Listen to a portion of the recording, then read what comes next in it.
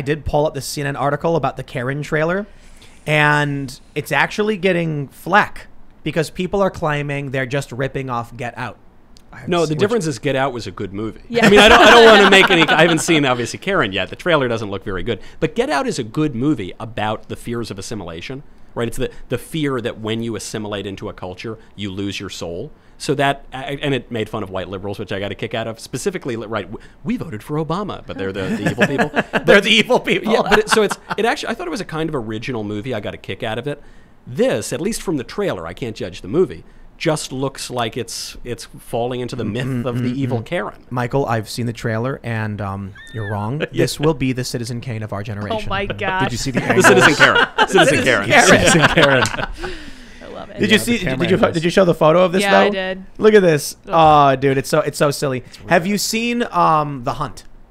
You know, I wanted to, but I thought didn't it get pulled? I thought they brought it back. They ended up publishing it. They did publish. I thought it was great. It was good. I loved the idea. The idea was well. terrific. So initially, The Hunt, the trailer was liberals kidnapping conservatives and then hunting them. Yeah. And so my initial reaction was like, this is not the time to be fanning the flames of this stuff. Even Donald Trump was against it. Yeah. I changed my mind later on when I was like, you know, I shouldn't be against artful depictions and I shouldn't play that game about, you know, criticizing a movie I haven't seen. And then it turns out when I watched the movie, it was actually really good. Yeah, well, because I don't think it's advocating that the liberals go out and kidnap. They're the bad guys. They're the bad guys, right? So it's actually like you've got two different factions in this movie: snooty liberal elites who are just, they hate these right-wing conspiracy theorists so much they want to kill them. Yeah. And then you have just dumb right-wing conspiracy theorists where you're kind of annoyed by them believing stupid things, but they're not bad people. They're doofy people. This is what's actually giving me hope. You know, you say that Steve Bannon says we're winning, and you know, I'll believe it when I see it. I've been burned too many times, folks. But the thing that does give me hope, when these people of all different colors, parents of all different shapes and sizes all around the country, show up to yell about critical race theory. I see your point. I think it's a fair one that we shouldn't be arguing with their language, and that's a problem. Sure, and we can try to fix that. But the very fact that these people are showing up, these ordinary Americans, and then snooty elites, radical elites, make fun of them, call them, you might say deplorable, irredeemable, bitter clinger, or whatever, and you are further alienating the common sense American people from this ruling class that absolutely despises them. That is, in real time, a win for conservatives. Yes. I think Bannon's point is when these children come back from school on day one and mom says, "What did you learn in school?" That you're evil. Yeah. What? Yeah, come again. Yeah. So I'm interested though. In the same. I do want to talk about the Loudon stuff, but we'll get to that in a bit. In terms of movies like this Karen one, considering how like really over the top the trailer is, I'm wondering if that'll have a similar effect if people start seeing movies like this where it display. I mean, this is culture, right? In the movie The Hunt, the liberal elites are the bad guys. I'm gonna, a spoiler alert for anybody who hasn't seen it. You care if I spoil it for you? Spoil it. The woman who's leading the liberals is kidnapping people because they were spreading conspiracy theories about her online, and her friends decided to help her out. It turns out one of the women who was kidnapped, I think she was like former military, and it was the wrong name. So what it turns out is this innocent woman was being harassed and they were trying to kill her, and she had nothing to do with their politics. And I thought that was a really interesting message based on what we're seeing in the political landscape.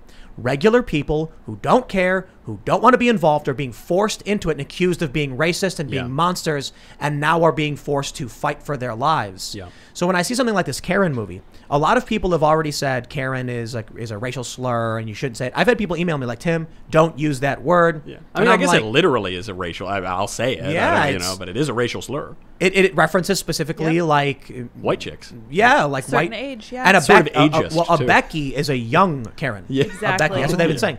And so I wonder though, how many women named Karen had no issues in politics, didn't care, and then all of a sudden started feeling bad because people were insulting them based on their name. My friend's daughter's name is Isis.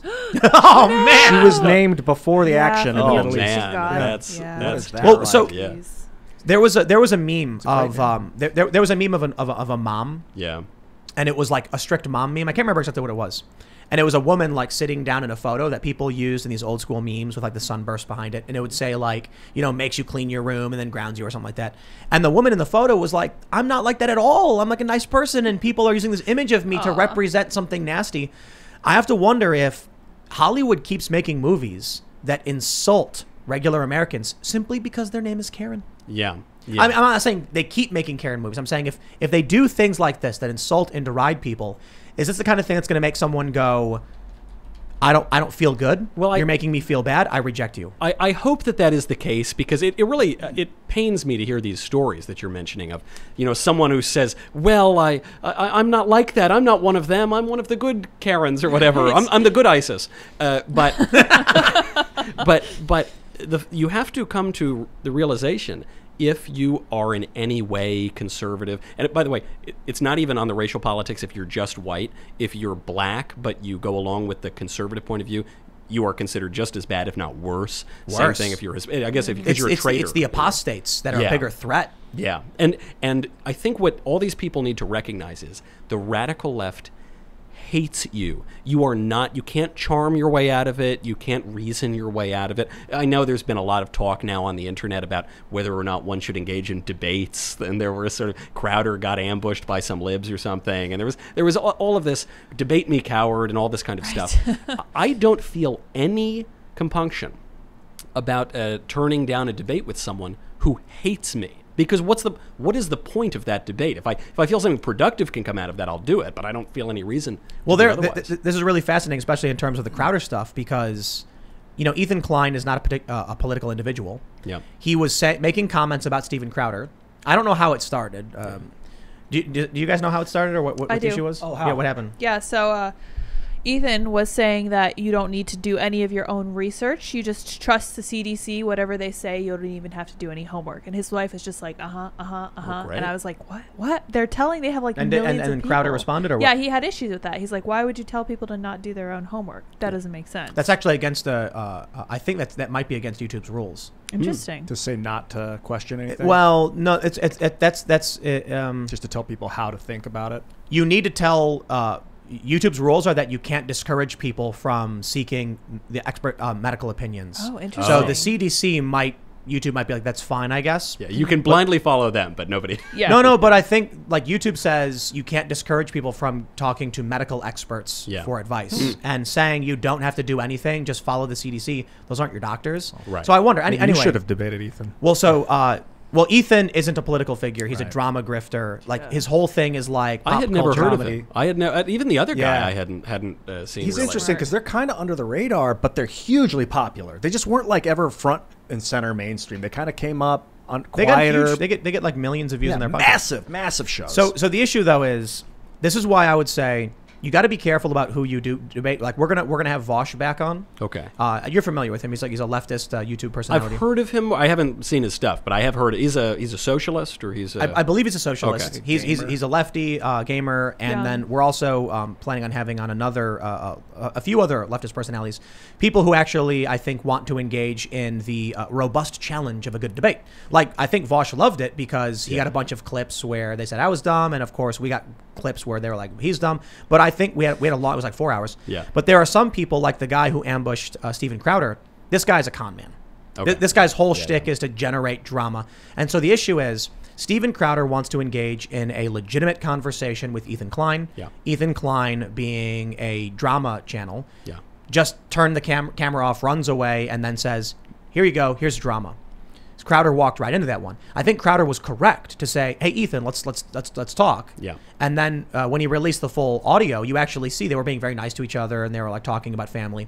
And then Ethan goes like, "Ha!" and I gotcha. ambushes Crowder with a guy who's known for not getting a lot of traffic. Yeah. And for trying as hard as possible to get bigger channels to debate him so he can get views. So Crowder's like, "I have no obligation to give you the time of day. You've been blacklisted by so many other channels; they refuse to talk to you." And I'll tell you this. Behind the scenes, a bunch of podcast networks have already blacklisted. I'm not saying his name on purpose. Yeah. Because he doesn't. This is what he tries to do. He tries to use drama to get attention. Oh, no. He's been blacklisted by a bunch of very big podcasts, even some more lefty ones, because he's viewed as a drama baiter Yeah. who tries to get attention by just causing fights and stuff like that. Yeah, but the right opens themselves up to these kinds of attacks when they go into the sort of the free marketplace of ideas must always prevail, and we must always debate everything with everybody, and we can never cancel or ostracize anybody. And I think that's not true. That's never been true. I not only do I have no obligation to engage with somebody who's just a shyster or some kind of jerk, there's it's actually counterproductive to do that. No one will learn anything. No honesty will be exchanged. This is why I say, from this point forward, I think it should be clear to everybody, Ethan Klein should be off limits for any legitimate political podcast. Of course, the left will probably just engage with him because they're going to be like, hey, it's an opportunity to get views, and they like what he did.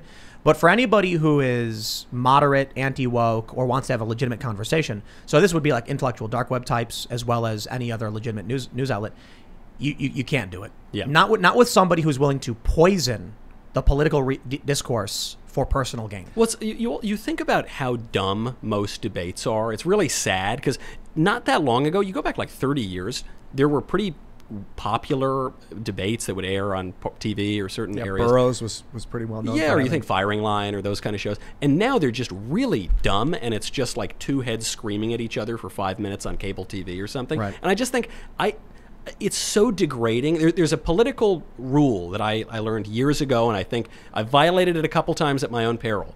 Never wrestle with a pig. If you wrestle with a pig, you will both get dirty, but the pig will like it. Thanks for checking out this clip from the Timcast IRL podcast.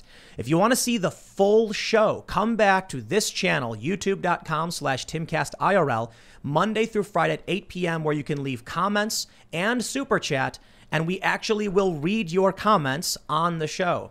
Don't forget to like, share, subscribe, and if you want exclusive members-only content, segments you can't get anywhere else, go to timcast.com, become a member, and we even have full bonus episodes. Thanks for hanging out, and we'll see you all next time.